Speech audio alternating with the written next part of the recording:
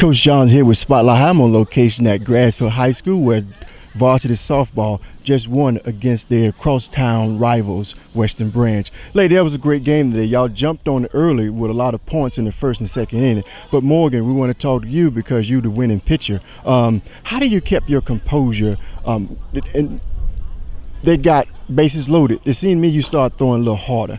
Talk to me about that. Well, I just try and have fun and not think about it too much because it's just a game and I'm just having fun. Yeah. Ladies, that's well said. Right now, that moves you up to around about 8-2. This far, we just came off spring season. How is spring season and batting practice going as well as the feeling? It's going pretty well. We've been hitting the ball pretty hard, and that's because we mainly focus on hitting at practice because, like, our coaches tell us that hitting scores runs, hitting wins games, so that's what we mainly focus on. I noticed that Coach was still hard on y'all when y'all had 14-0. Talk to me about some of Coach's strategy and how well Coach he is.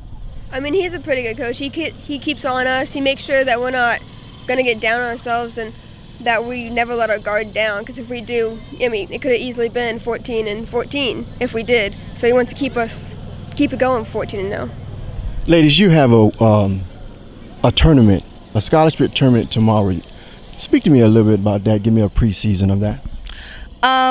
So tomorrow we are hosting, we do it every year, the Jasmine Foreman tournament for one of our former Grassfield players who passed away. She got in a car accident, and we basically just raise money and have schools like all over, like from Chesapeake, from Suffolk, from Virginia Beach, and they come and play, and we just raise money for a scholarship that goes to all the seniors just to honor her. Ladies, that was well said, and thank you for what you do in your community. Thank you. Thank you. Go.